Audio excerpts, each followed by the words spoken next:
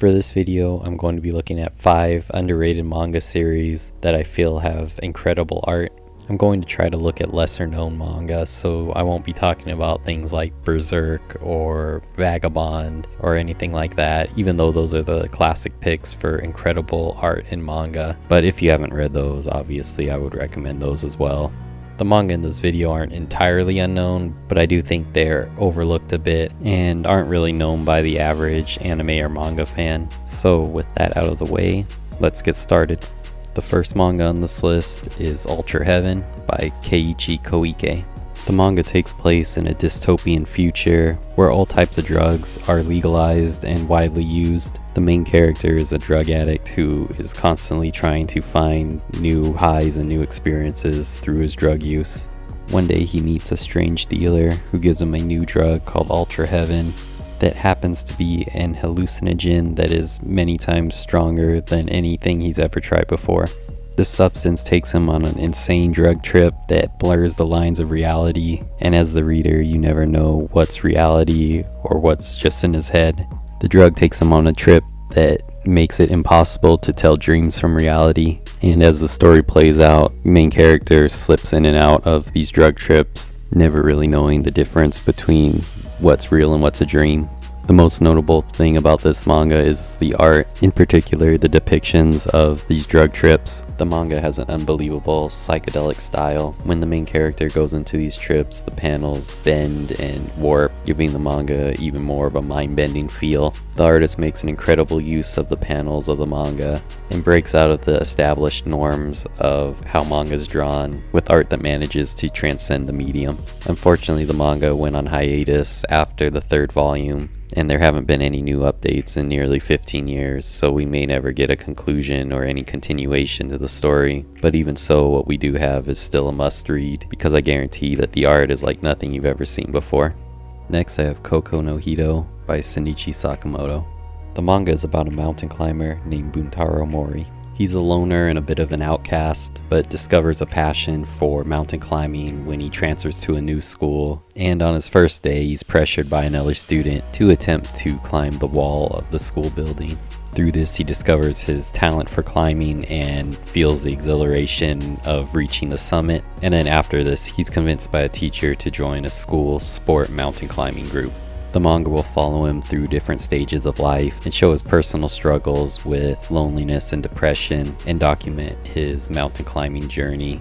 The manga will see him working through these issues. Eventually he'll decide to commit his life to mountain climbing, and you see him find his purpose in life through mountain climbing and taking on progressively greater, more difficult climbs, eventually culminating in him taking on the challenge of climbing the K2 Mountains East Face, which is said to be the most difficult mountain climb to accomplish in the world. This is one of my favorite manga. I really enjoy the story and the character progression and the way the main character deals with his loneliness and depression and is eventually able to overcome these things and find purpose in his life and find something that he has a passion for.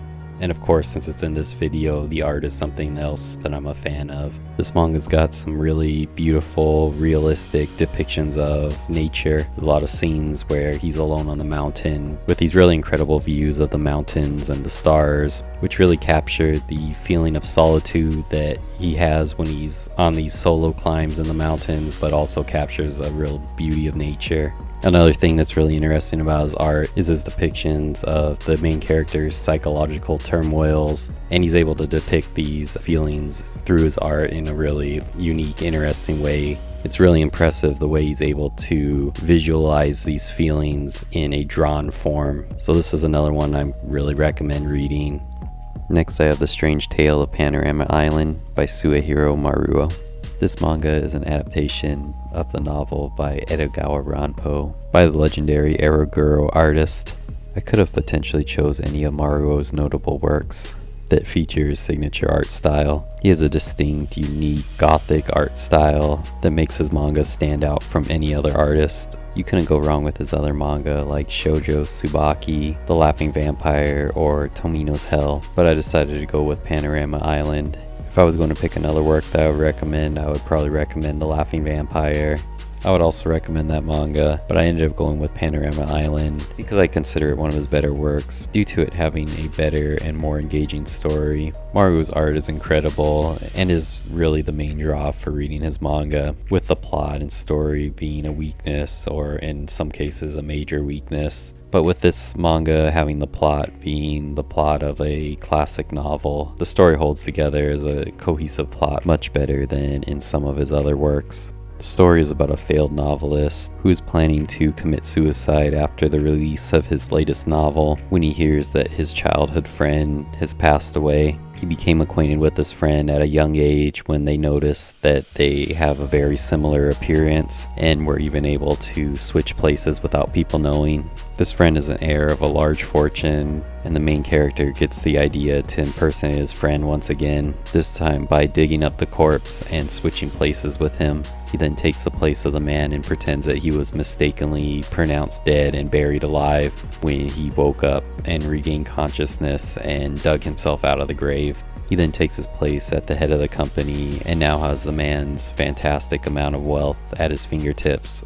He then uses this wealth to create an island that is a type of Garden of Eden paradise where he can use to satisfy his desires. This manga's art deviates from Maruo's signature style of having a lot of gore and gruesome imagery, but in my opinion it shows some of his best work as an artist. It still keeps a lot of his dark gothic styles, but also showcases his skill as an artist. There's a lot of incredible landscapes and intricate architecture in the drawings. His composition and use of paneling is at its all-time best. For example, in this part where he draws a sprawling compound of the rich man's estate and he slightly tilts each panel in alternating directions to add to the sense of confusion and urgency that's going on in the story. The art here is particularly strong, and the art is more detailed and intricate than it typically is, without losing Maruo's signature style, so this remains one of his must-read manga. And next on the list I have Gone by Masashi Tanaka. So I knew about this character way before I knew about the manga.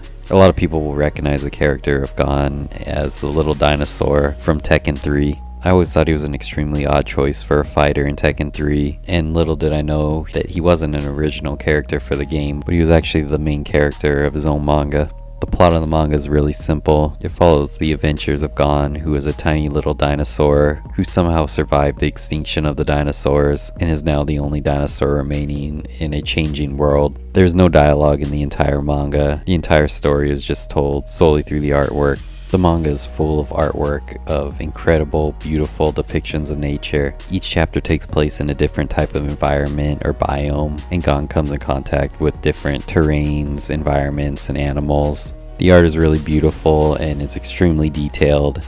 It has a bit of playful charm that keeps it fun to read, and it's interesting to see a manga with no dialogue at all. The entire story is told solely through the actions of the creatures in the story, and the closest thing to dialogue that you get are the facial expressions of Gon and the other animals.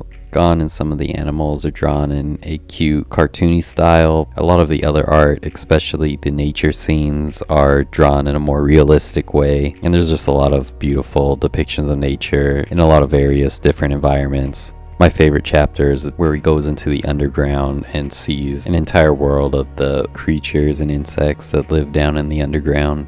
When I first read that, the art really blew me away, and it was one of the most incredible pieces of art in manga that I've ever seen. So this one's really fun. It's an easy read with no dialogue, so I would definitely recommend everyone check this one out.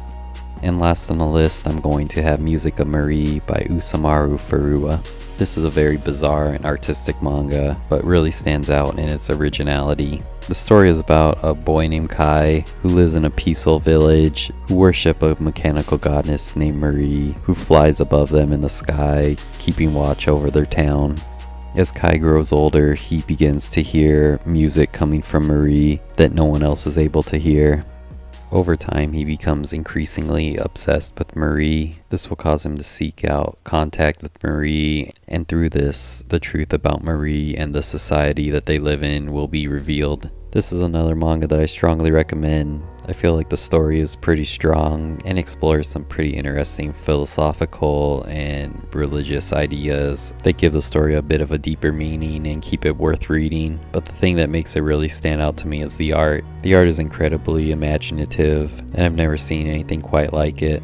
Everything has a kind of bizarre, dreamlike feel to it. The city that they live in is quite beautiful, but all the structures have a bizarre feel to them. The structures bend and curve in strange ways and almost give me the type of feeling that I get from an old German expressionist film. There's a number of structures that appear outwardly organic but are mechanical in nature and have a very eerie yet somehow beautiful look to them. Some of these scenes, such as the interior of Marie, are some of the most incredible I've seen in any manga. They're incredibly detailed and incredibly unique drawings with a ton of gears and mechanical structures. The level of detail is very impressive, and the bizarre nature of the art really leaves an impression on you and makes it something that is entirely unforgettable. So that's going to do it for my list of 5 underrated, lesser known manga that I feel like have truly incredible art and are must reads for me. And I'm thinking about maybe making another list of another 5 manga that may be coming out pretty soon. So if you're interested in that, definitely subscribe to the channel and post down in the comments if you feel like there's a manga that you know of that doesn't get talked about enough that has really incredible art. So thanks so much for watching, and I'll see you in the next video.